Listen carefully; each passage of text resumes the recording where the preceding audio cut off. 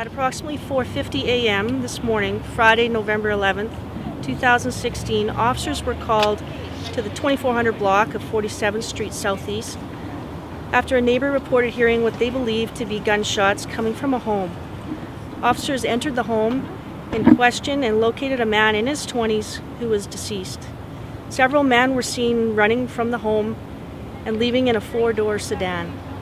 We believe this is an isolated incident. Right now, as it is early in the investigation, we're trying to figure out the motive exactly, but we do believe that this is isolated. All I know is somebody got shot this morning in the house and killed. I wasn't home, I was at my girlfriend's house. I came home to all this stuff, and yeah, it doesn't really surprise me. It doesn't surprise you? No. How come? A lot of drug activity in the neighborhood, and it's really picked up lately. Only a matter of time until someone was going to get shot. Once we have more information to put forward, we will be seeking the public's assistance to help us through this investigation.